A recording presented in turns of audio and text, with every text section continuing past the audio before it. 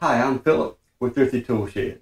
And I'm Peter from Electromagnetic Videos. I'm going to start this video off today with what parts fail and why. And I'll talk about how manufacturers estimate the failure rate of the products they build and how they make that delicate choice of how much they pay for the component parts and what the reliability of the final product that you purchase will actually be. So I want to start things off looking at a survey that was done a while back on my channel. What electronics components do you see failures of the most? And not surprising at all, capacitors took the number one spot at 62% at this time. Transistors, 19%. I really expected that to be a little bit higher. I also included IC or chip. That received about 10% of the votes. I included diodes and that got 5%. And then I just left the open category of other to see if I was leaving out too much stuff if that number got large. But it was the lowest at 4%. So we hit the major four there for sure. It doesn't exactly line up with what I see typically on the items that I actually work on. Now I definitely have videos out there showing capacitor failures that I found on boards. This one is from a kilowatt meter. And this one, either I had a bad sine wave input from an inverter or a type of power surge. I really was not sure what took this meter out, but the capacitor was definitely faulty. I also worked on a 15-volt power supply with a bulge cap. I did do a quick video on this one because it had the telltale sign of a cap that had vented right here in this spot. And if we look at the overlay, that's exactly where it was at.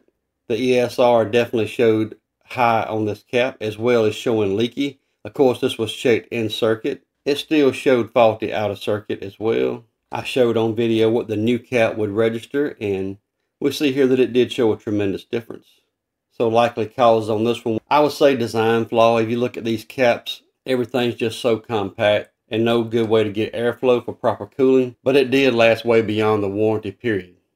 Some more caps here on this Polaris Speedo. We had way more than caps, but you can see pretty easily that these ruptured and vented violently. We also had bad transistors, diodes, and a stepper IC on this speedometer, but I believe it was a bad battery or a combination with bad battery and voltage regulator that damaged this Speedo because it took so many components out. But this Speedo was about 18 years old, so way past the warranty period on this device.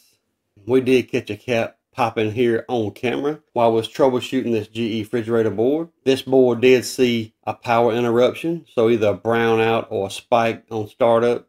It did cause the little switcher transistor to short, and as I was troubleshooting the board, it shorted and actually went high voltage and popped this cap. This failure was also many years past the warranty. I want to take time to mention here also, I have worked on a good many of these switcher type chips. These are getting harder and harder to find.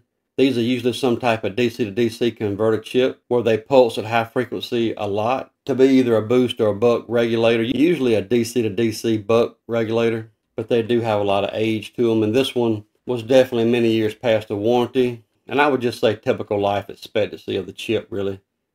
I've had quite a few of these HEXFET type MOSFETs be bad on me. This one's on an Ego Blower brushless controller. Not that uncommon for at least one phase of that controller to have some shorted MOSFETs, and this one did, as shown. Fairly easy to replace, but I believe this to be a lot of times thermal stress, just a very high current device, very compact configuration. I've worked on quite a few Ego Blowers in the past, and I've seen these fail within warranty as well as some just outside of warranty. I've worked on a good many Ego batteries as well.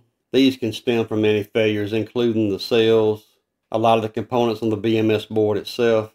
Just a very complicated battery system. And I've also seen this failure within warranty as well as just out of warranty. While we're talking about batteries, we do see a lot of self-inflicted issues with batteries sometimes. This one coming from a used toy from a thrift store, but some mismatched alkalines and of course leaving them in long term will always get you something like this full of corrosion. Was able to clean this up, but one failure that a lot of times as consumers we do to ourselves. Recently I've seen a good many Ego battery management boards that had a bad DC converter transformer. A transformer is something that I very rarely replace on a board or a coil of any kind, so as we start talking more about having these issues with these boards, you know that this is at least somewhat a design flaw, just a very complicated battery management system. As I mentioned with the battery, I've seen these with failures within warranty as well as just out of warranty. So now I want to share with you some components that I've kept over the last 4 years. This is not by any means all the components that I have replaced in the last 4 years, but it is a good many of them. Sometimes I give the components to friends or family members if I think they might find it interesting what failed or how many components failed. A good example of that is the Speedo. It had 8 different component failures, so I wanted my friend at work to see it and just see how many components failed and how they failed. But one reason I wanted to keep some of these components is so we could go through like this one day and just look. I don't have a lot of larger capacitors in here, just takes up too much room. So there's definitely been a good many bigger capacitors over the years. But the main thing is these small components. I wanted to keep these for sure. We see a lot smaller components, even though some of these components do carry high currents to be so small. You'll see a lot of these little MOSFETs. I do have some capacitors. You see some diodes, resistors, even have a USB port here, thermal fuse. I see a trace fuse at the top. You'll see that I do have a lot more power components than just capacitors. I don't disagree with the survey whatsoever. I knew that capacitors were going to be number one on the list for sure, but because I work on a lot of tools and batteries and things that are higher current, I do typically see more failures with power devices or current carrying devices such as transistors and sometimes diodes, but more specifically mine is usually MOSFETs.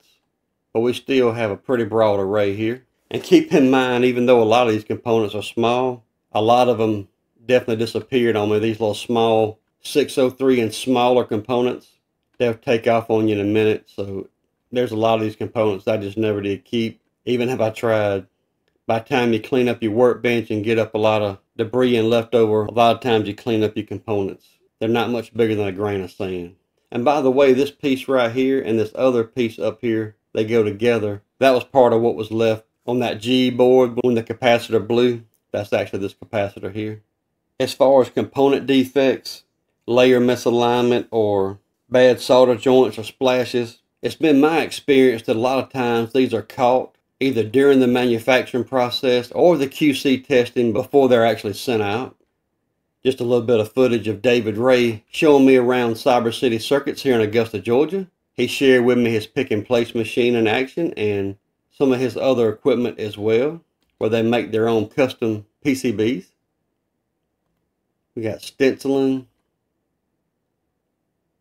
oven, one of his finished boards here. Just wanted to share this while talking about PCB manufacturing.